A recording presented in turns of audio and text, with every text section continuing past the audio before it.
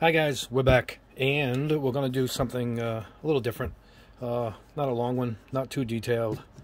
I'm going to show you how to pre-shade candy paint.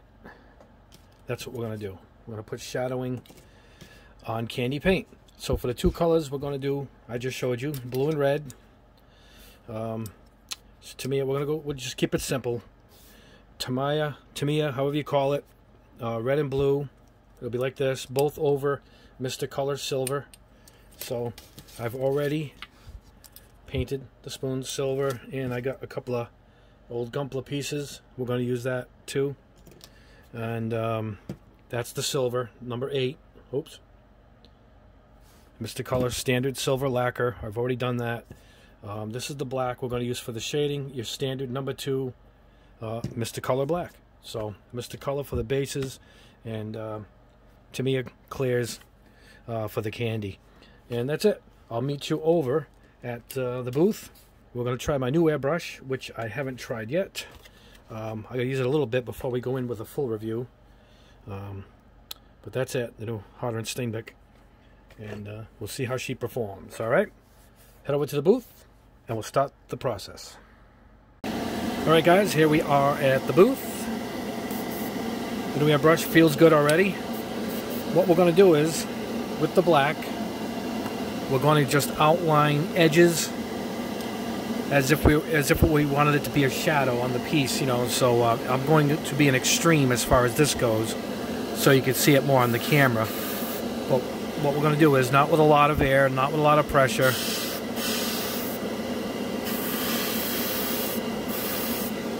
See what I'm doing? I'm just outlining the edge. Now we can come in a bit more because it's a big wide spoon. And I want to exaggerate so you guys can see it at home a little better.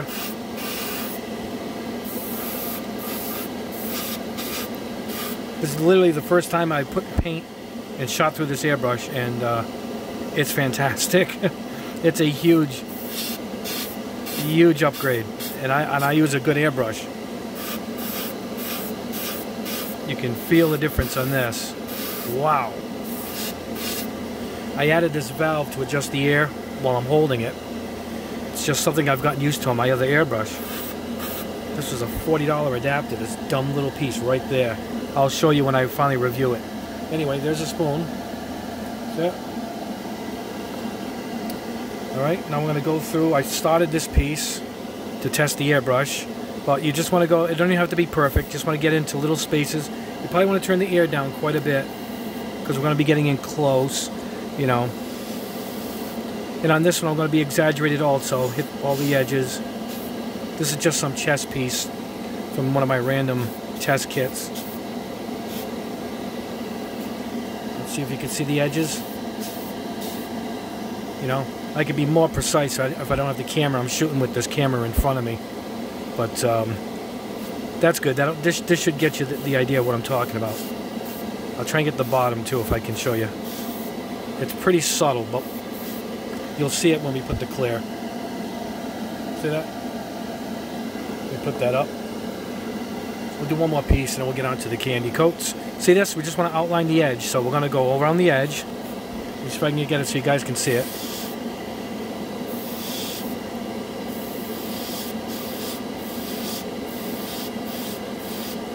And the closer you get, you can get more precise too. What you got to do is you want to turn down the air, way down.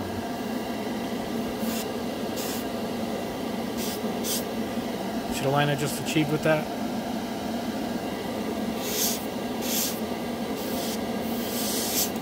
Yeah.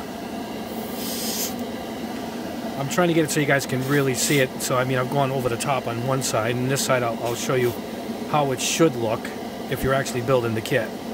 See this crevice here? Let's get into that.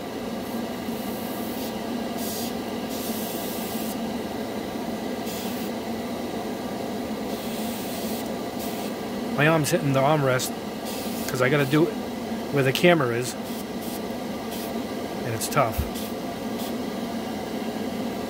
Now take it around the edges.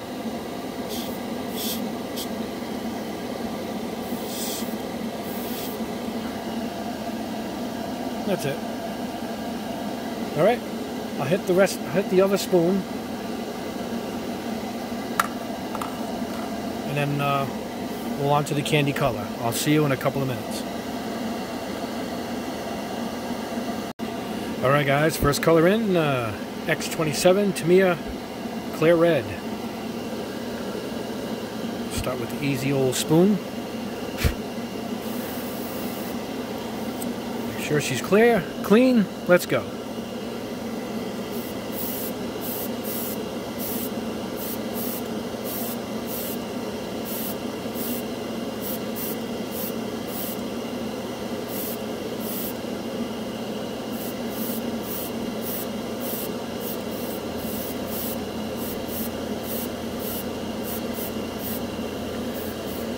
Flash dry it.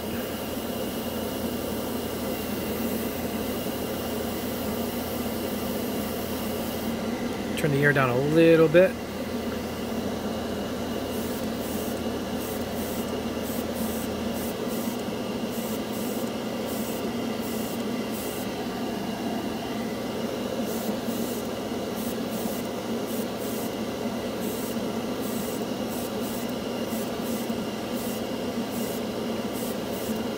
I did the spoon to show an over-the-top version of what I'm trying to show you, you know.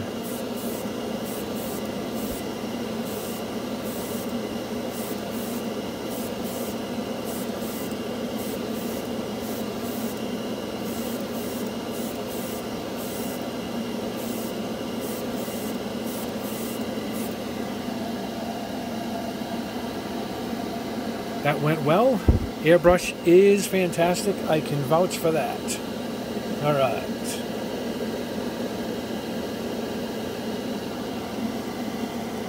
Now we'll go to a piece.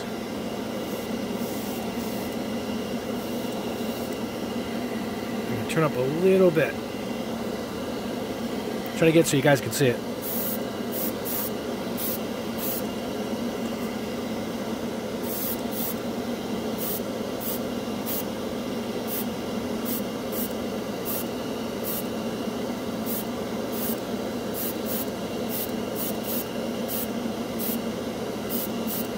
And I usually do pre-shading for master grades, which is a much bigger and easier way to go, particularly for your first one. I gotta get good at the brush so I can get in and slow and figure out the air pressure for these nooks and crannies that I'm trying to fill in, you know?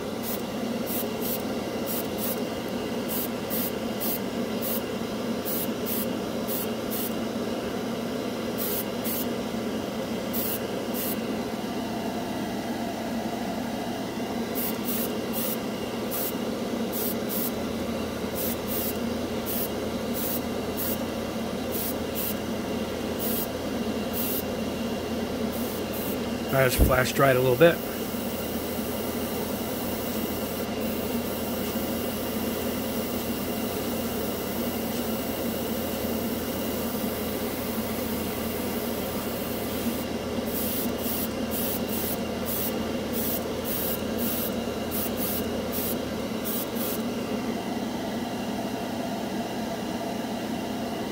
Kind of like a lobster shell. Now, we won't have it all jagged and messy as I got it, you know. Alright, that's it. That was the red. We'll head off to the blue. Alright guys, up next is the X23 Tamiya Clear Blue. Start with the spoon.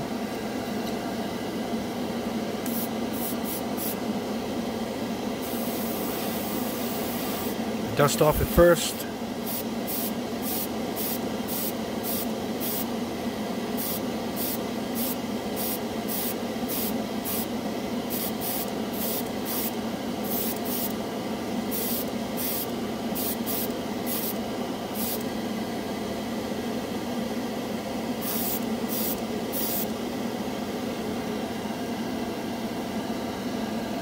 So far, so good. Flash dry it.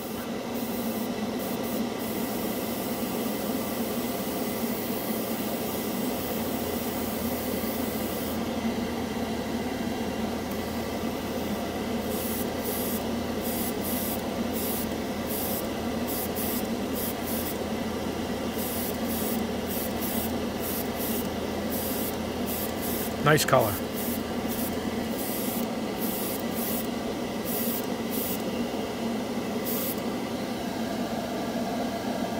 Real nice color. All right, we're going with this body piece.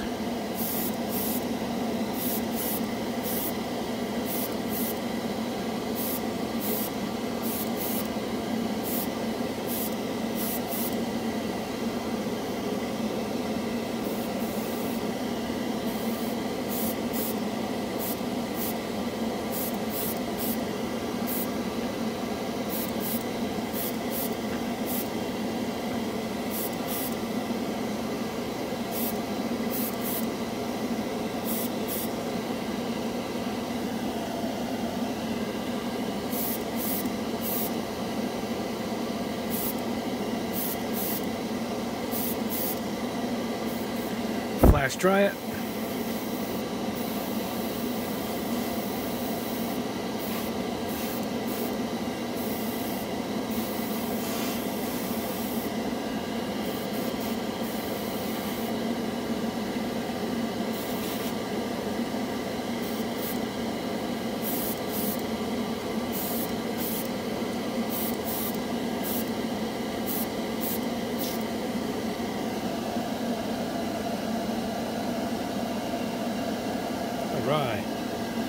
Alright guys, that's it. I gotta let everything dry, and we'll see you back at the bench and we'll check the results.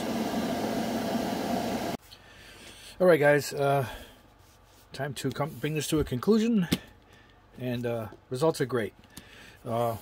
We used Mr. Color Black number 2, Mr. Color Silver number 8, Tamiya Clear Red, and Tamiya Clear Blue, or Tamiya, how you guys ever pronounce it. Either way is fine with me. And here is the blue.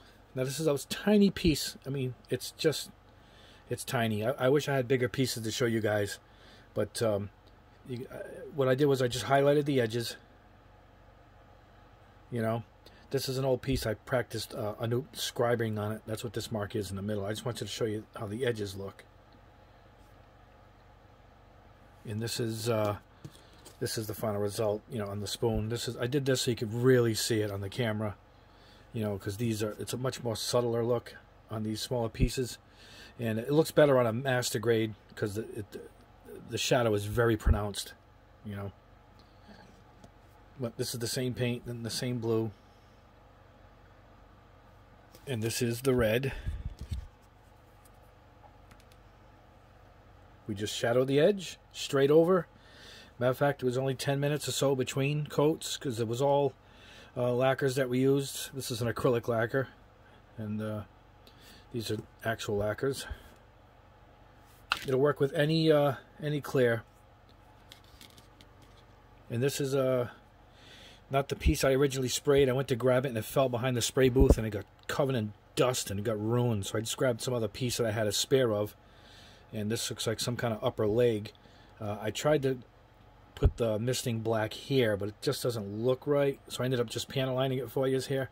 But this is the edge that you really want to capture, the edging like that. See it? I don't have many pieces left to test, like these body pieces, so I'm gonna have to get another couple of kits, maybe a couple old master grades, so we can do more tests for you guys and use actual pieces instead of the spoons. The spoons came out great here because it's easy for you guys to see the result. You know, more overstated, over the top results, but it's a great look.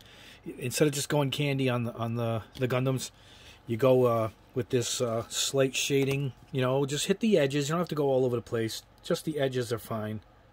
You know, it has a great look to it. See, the profile is great there. You know, and this I just did the edge, and it's just it's a great result. Very eye-catching. Here's how we started. Those are the two colors, and that's it. In the end, it brings it out more too. It seems to make it even a little darker looking. But that's it. It was a quick, simple tip video. I wanted to show you guys how to get this nice pre-shading with the candy colors. I got a bunch of new stuff in. Got some new chromes we're going to test. Got some more stuff, more from Mr. Mr. Paint MRP. This stuff's from Slovakia. This stuff is great. It goes on really good. Got this new silver metallic primer. Look at that. It's a silver primer. So this might be good for frames. I got a brand new piano liner. I'm going to be doing testing 1, 2, 3, 4 brands of piano lining liquid. So I wanted to get another one for the test. This is Blue Black. And this is from MIG. So that's coming up soon too. And that's all. I got a few new kits. We'll go over those soon. And that's it. Let me know if you guys have any luck doing this. It's pretty simple. It's pretty basic. It doesn't take long because the drying times are really fast on these. And that's without a clear. Look how shiny this stuff comes out. You know, the Tamiya clears have always been good to me. So I have every clear from every brand here. And they all work great. But the Tamiya ones are really simple. Use the Mr. Leveling, Mr. Thinner. That's what I use. I use lacquer thinner with these. And go 50-50 on your mix. And this is the result. Nice and shiny. And, alright guys, that's it for now. We'll see you in the next video. I should have one up in a couple days. We're going to be testing something. I think I got a couple of new chromes coming in. And we're going to go and give those a spin. Alright? We'll see you soon. Leave a comment below if you have any questions. And please subscribe because I have a ton more videos coming up.